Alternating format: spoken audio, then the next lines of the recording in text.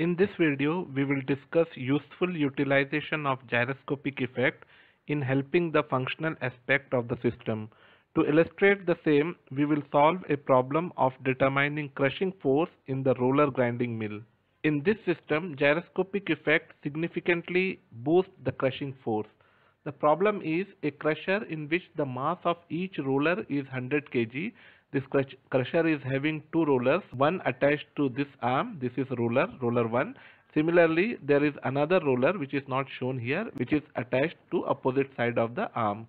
The rollers are cylindrical with 90 centimeter diameter. So diameter of this roller is 90 centimeter, this total diameter. This total diameter is 90 centimeter. So radius will be 45 centimeter. The polar mass moment of inertia of each roller is 15 kg meter square. So moment of inertia of this roller with respect to this axis, this is polar axis, about this axis, moment of inertia is given 15 kg meter square. So moment of inertia of this roller about this axis is 15 kg meter square. The driving shaft runs at 90 rpm. Determine the total crushing force. This is the driving arm. This is rotating with 90 rpm in anti-clockwise direction when viewed from the top. So when this driving shaft is rotating in anti-clockwise direction, this arm will also rotate in anti-clockwise direction in this direction.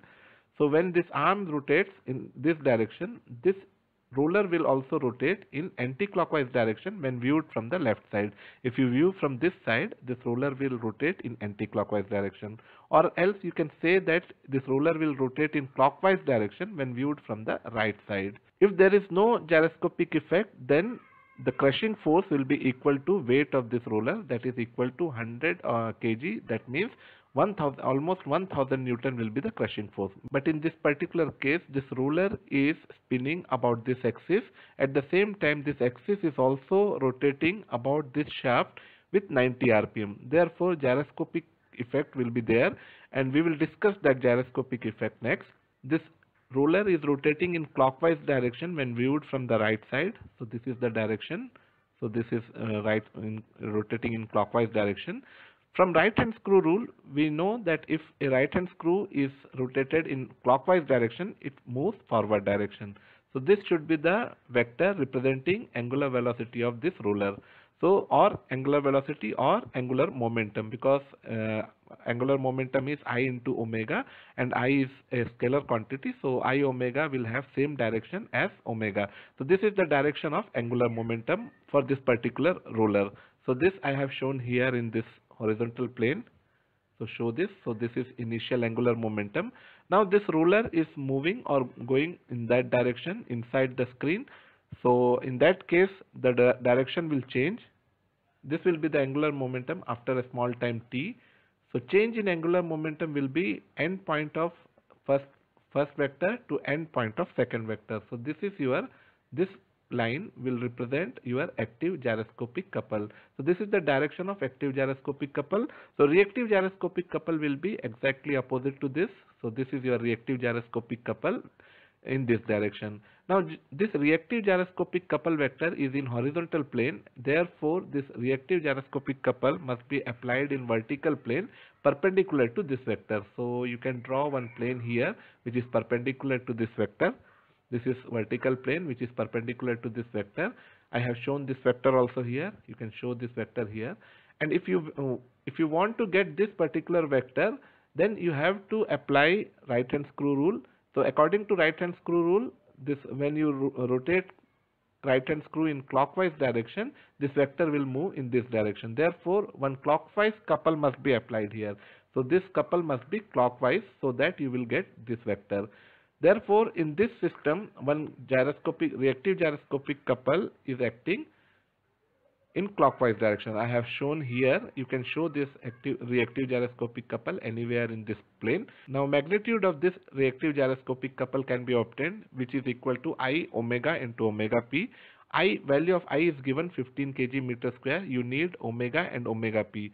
Now this is omega p. This axis is rotating with 90 rpm about this shaft. Therefore from that you can calculate omega p, which is equal to 2 pi n divided by 60, where n is 90 rpm. From this you are getting 9.42 radian per second. This is your angular velocity of precision. To get angular velocity of this roller, you need to determine velocity of A and velocity of B. So velocity of A can be calculated using relation r omega, where r is radius of arm, length of arm. So this is the length of arm. From this into omega p, this arm length is 60 centimeter. So 60 into 9.42 will be the velocity of point A, and velocity of point B can be calculated using angular velocity of this roller. If this angular velocity of this roller is omega, then velocity of B will be r roller r into omega. So r is radius of roller into omega. Now radius of roller is 45 centimeters, so this is equal to 45 omega. In case of pure rolling without slipping, now this roller is rolling because of friction between this bed and this roller. This roller is rolling. If this rolling is pure without slipping, in that case velocity of A and B must be same. So velocity of A equal to velocity of B. So velocity of A we have determined here, 60 into 9.42 is equal to 45 omega. Here you can see this 60 and 45 both I have taken in centimeters, so there will be no error in this calculation. So from this you can calculate value of omega is equal to 12.56 radian per second. Once you have calculated omega p already calculated. Now I is given, value of I is 15 kg meter square. So this CG can be calculated. I omega p 15 into 9.42 into 12.56. From this you can you are getting value of CG or reactive gyroscopic couple as 1774.73 Newton meters. Now we will draw free body diagram of this roller. I have removed this bed from here. So there will be one reaction here. Weight of this roller is acting in vertical downward direction. So I have represented this weight as W. And there is one reaction between the bed and the roller, and this reaction is P. This is your crushing force which we have to determine. Now other forces which are passing through this point are neglected here because we are going to take moment about this particular point. Moment of all the forces which are passing through this point will be 0. So those forces I have not shown here. For example, centrifugal force may act here. So that centrifugal force is passing through this point. So there will be no moment of that force.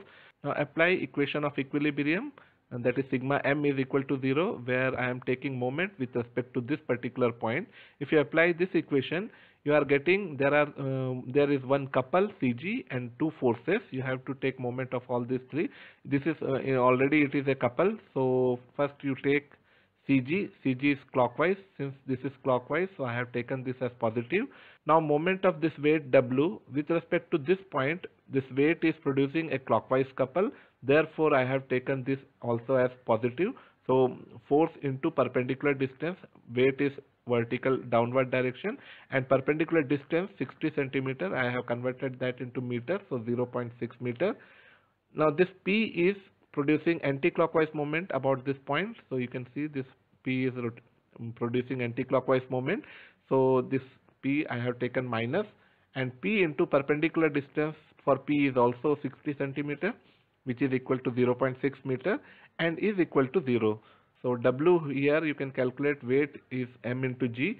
So m is 100 kg into 9.81, so 981 Newton, and CG already we have calculated. Now put all these values here. 1774.73, 981 into 0.6 is equal to, so I have taken this side, so P into 0.6. When you simplify, you will get value of P is equal to 3938.89 Newton. Now here you can see this is the crushing force. If there is no gyroscopic effect, then crushing force will be equal to weight, which is equal to 981 Newton. But now because of this gyroscopic effect, crushing force has increased from 981 Newton to 3938.89 Newton, which is almost 4 times the actual crushing force. In this way, gyroscopic effect can be utilized usefully. Thank you for watching this video.